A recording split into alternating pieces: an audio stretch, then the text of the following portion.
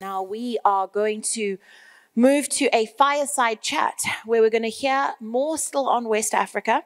And to lead this conversation, we're going to have an interviewer, Monsieur Mohammed. He's the head of West Africa Upstream Content, Sub-Saharan Africa Oil and Gas at Wood Mackenzie. So basically, this conversation is going to touch on the competitiveness in today's energy world, E&P companies in Africa, and how they must embrace new business models and navigate complex regulatory, operational, and technical realities. As Africa's upstream landscape evolves, we bring you two of the continent's most active E&P players and two of sub-Saharan Africa's largest oil-producing countries to talk about their approach to developing Africa's natural resources. Ladies and gentlemen, Monsieur Mohammed.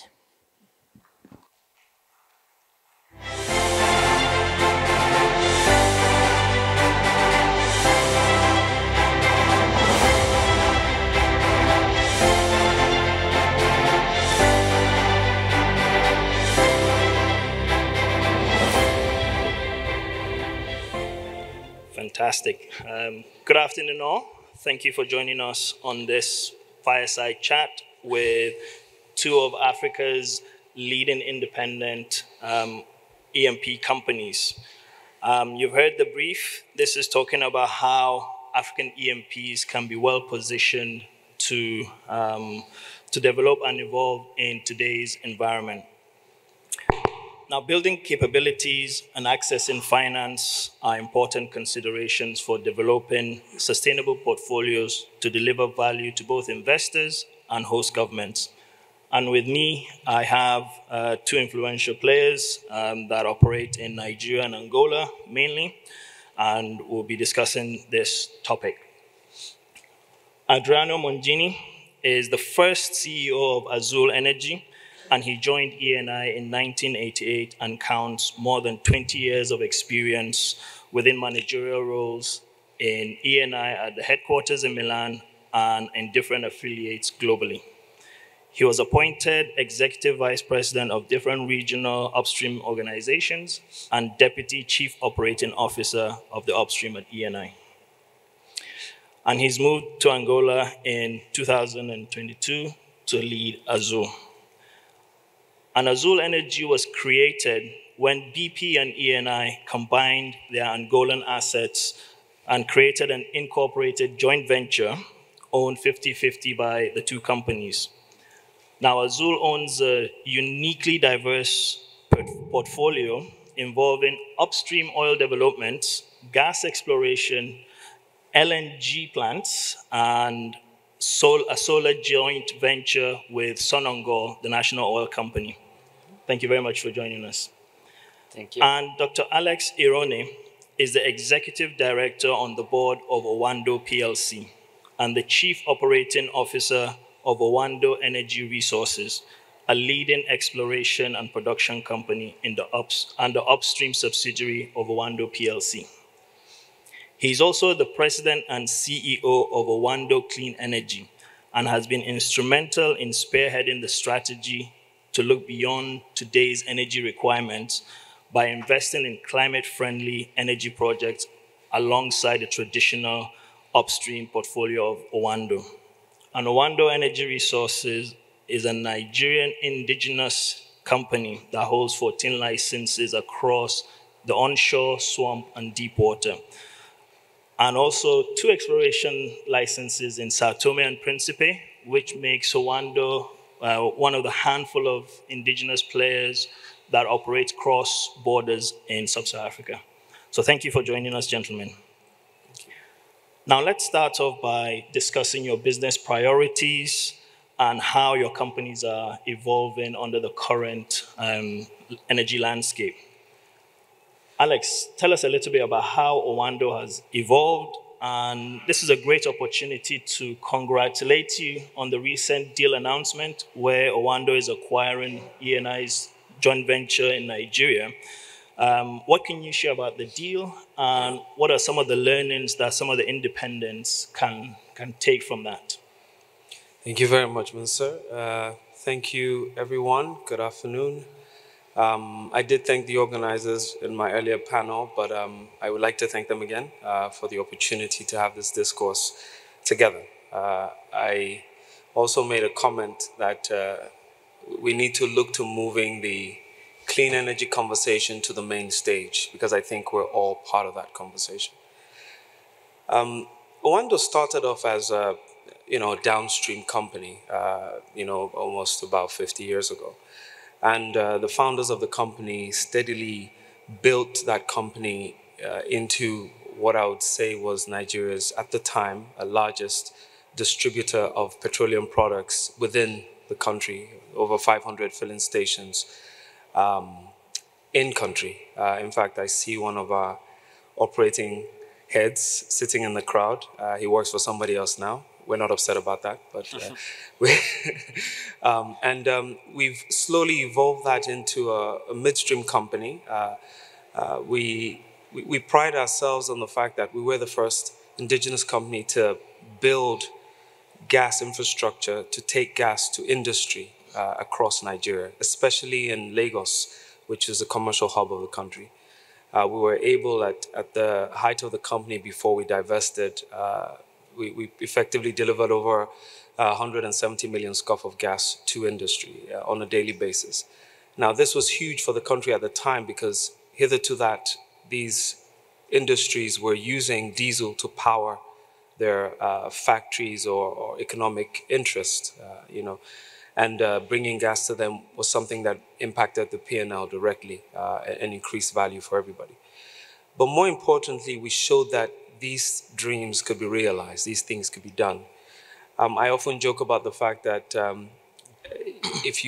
in the space of time we built the gas and power company, we built more public pipeline infrastructure than any of the other companies, whether it was a national oil company or local companies. It was something we set our minds on. We've taken that same spirit into the upstream, where we first went to upstream services and then into upstream ownership of assets. And we've built that company over the last 2 decades. Today, we are 16 assets in the portfolio. We have 5 producing assets, and we currently produce just under 40,000 barrels of production on a daily basis. A significant proportion of that is gas, and we are certainly inspired by the role gas has come to play through the transition. I think Mansour mentioned recent acquisition. Putting it plainly, we have sought to expand our ownership within our current joint venture with ENI and the Nigerian government by acquiring the ENI 20% stake. We have signed the SPA. We're yet to conclude the transaction, but certainly we are excited about the possibilities. This singular transaction effectively doubles our portfolio of energy assets and production. Takes us potentially to a 1 billion plus reserve, 2P reserve position. So these are exciting times for us. But I think as part of that journey, we have also identified and understand the transition responsibility we all have. And over the last 2 years, we've made significant headway in that direction as well by creating Owando Clean Energy. And I think Mansour gave a slight introduction of that. The part he missed out was bankable. So we create bankable clean energy projects to sustain energy provision for the continent. And in truth, it's been certainly a journey that we're super proud of. We have great partners all the way from the state governments who are looking at transitioning in a very effective way to OEM support, OEM providers, some of the financial institutions, et cetera, that have come to support us through that journey. So I'll stop there and save some time for the other discussions. Thank you. And Adriano, Azul has a very diverse portfolio, and I'd like you to talk about some of the key considerations you have to take on board when making, when prioritizing your investment decisions and which projects to move forward with. Thank you. Good afternoon. One of the reasons of Azul Energy was to focus on Angola and being able, because when there is an opportunity project in a big corporation like BP or Eni, each project is competing with other projects in the portfolio. There are capex limitation, and one of the reasons of Azule Energy is to being able to chase every opportunity. That, of course, we have still the commitment to give dividends to our shareholder, but we are pretty strong financially right now, and we are lucky enough that we don't have to prioritize. We can chase all the opportunities. We do choice in terms of exploration, where we focus more, and definitely we are focusing on in the near field exploration in order to optimize the value of the current blocks, but on the high risk, high reward as well on the Namibia Basin and the ultra deep water that we believe can be the future of the country. So right now we are pretty lucky. We are just to find a good projects. This is what it's our target. Okay, perfect. That's useful. And it is important for independents to demonstrate capability and strong corporate governance in order to build confidence with stakeholders, be that partners, governments, or financiers. And Alex, maybe you can take this and talk about what are the fit-for-purpose business models that independents can adopt to really thrive in the current environment. Certainly. I think when you look at independence, one of the biggest challenges that they face is living up to the reputation of Big Brother. In Africa, or at least in Nigeria, when we speak about Big Brother, we talk about the people that have ventured into this space before us, largely the IOCs. To run oil and gas operations in today's world, safety is first, sustainability is second, and unfortunately, profitability comes a distant third. But the reality is you can't achieve the third if you do not have an ecosystem that's able to produce the first two, right? So what does that mean for us independents? Whenever we look at an opportunity in that space, we need to understand in great detail how to prepare ourselves for it. So when we speak about, I'll give you a very, very quick example, the transaction we talked about earlier on. For the last 8 years in that position as non-operating partners, we effectively created an operating entity, meaning that for every position in the operator's company, we held that position within our own non-operating company. Why? To not just learn the ropes and understand exactly what was being done, but to build and develop the capacity to be able to one day take over that operatorship, right? Obviously, the day has come where we can then start to flex the learnings that we've had. It's easy to do it on the marginal field assets because these are smaller interests. But when you look at large-scale ownerships, then you do have to have a complete engine to be able to manage those interests.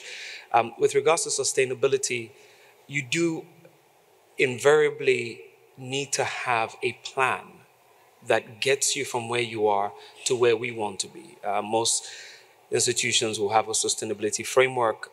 We are certainly ahead of the curve on that. What we're starting to do now is measure the metrics that take us out of scope 1 and scope 2 measurements, or at least evaluations.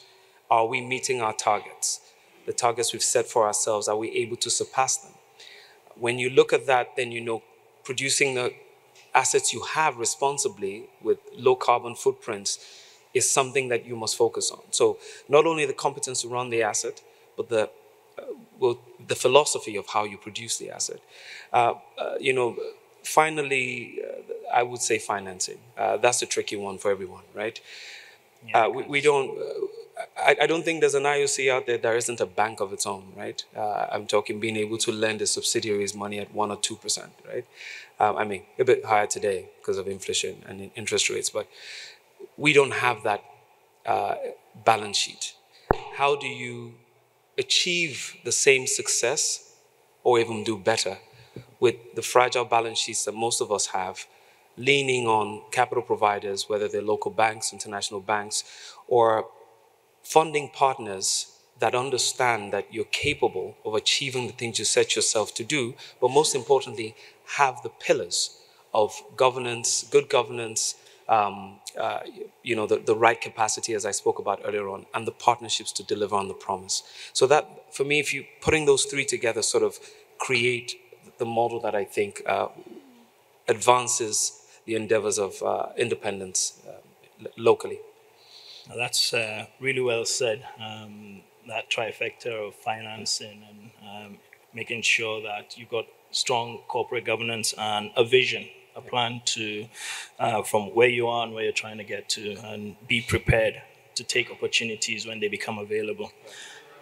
Adriano, I'm not sure if there's anything you want to add to what Alex has said. I think there's an important component around collaboration and partnerships in the sector. How important is that for success in this sector? The collaboration is absolutely important. It's fundamental to be successful. And the collaboration means about all the parties involved. The governmental parties, the partner, the shareholder, that are playing all a very important role. Because we are seeing now in Angola, MPG is very active, as we see just a few minutes ago, very active in promoting the business environment. Some reforms that have been done in the last few years have been very successful. The mutual understanding between the regulator and the company, and to make, and I always say, a simple framework. Because what we like really to have simplicity, to have rules, a few rules clear, that can allow us to understand how to progress, and the regulator and the other components, the partner, to partner us in the investing for growing. Thank you very much. Alex, you touched on financing.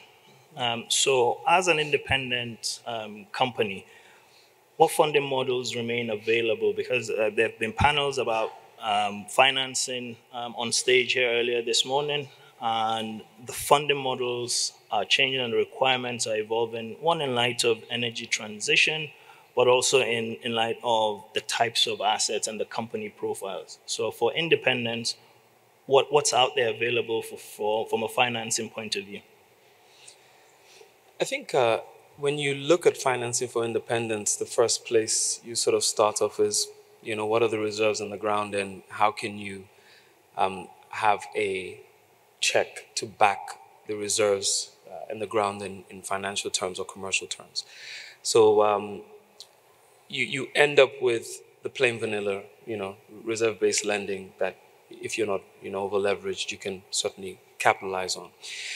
But I think today what we're seeing is a little bit more sophisticated, or I'd say, I don't want to use the word complex because they're not truly complex, they're just a few people willing to take dimensionally expanded risks. Certainly if you have a producing asset, there are elements of that the traders are looking to capitalize on and utilize, where they can provide you some upfront capital on advanced barrels sold. But beyond that, we're seeing models where liabilities of, I would say, guaranteed repayment sources exist. So even if it's a government liability or liability of a partner with decent reputation, consortiums are willing to take a chance on that and sell that paper forward, and sort of sit in this construct where, as production improves and as things improve, you can then, effectively pay down these liabilities. So we've evolved from just the standard what's in the ground, here you go, a check for what's in the ground, to things that allow you play around a little bit more with the molecules involved. Now, the OEMs have always supported the industry. We saw them pull back over the last, I would say, 6 years on funding activities, but we're seeing them come back, especially for independents, where they're happy to take a reasonable chance on certain development programs and provide you some, items that you can then, pay for. But when you put it all in a basket, you have a range of financings that you can bolt together to create that solution for you. Commercial banks are still available. The standard financing, as we know them, is still available, but they are a bit more cumbersome today, and I don't want to say ineffective, but just not fit for purpose, just because of the rigid nature of the structures. And they have become more selective. Yes, they have become more selective, for sure. Risk and coupons have gone up, but I think overall, when you look at independent operations, sometimes we take over these assets and we don't know exactly when we're going to get into production. So you need someone that can understand and walk that journey with you. And then we get into production and we hit milestones that are perhaps don't achieve what we expect. You need someone that can walk that journey with you as well. You don't just want a straight repayment program. The final component I will say is we're seeing more and more instances where you can wrap this up into a bond type structure, right? Where you're able to take a future outlook on a more steady portfolio. So you take out some of your more competent assets, you put them into a portfolio, the production is assured, the reserves are known, and you can string this out into some sort of bond-like structure and people are willing to take risk on that. So these are the models we see. It's never one you take. It's usually a cocktail of all of them to create the value that you need. Sure, thank you. Adriano, from conversations so far at Africa Oil Week, AOW, the governments are pushing for more energy access to the population, and investors must balance that with profitability. And profitability generally comes from exports. From your experience, in light of the energy transition, looking at it from that lens, what do EMPs need to survive and thrive?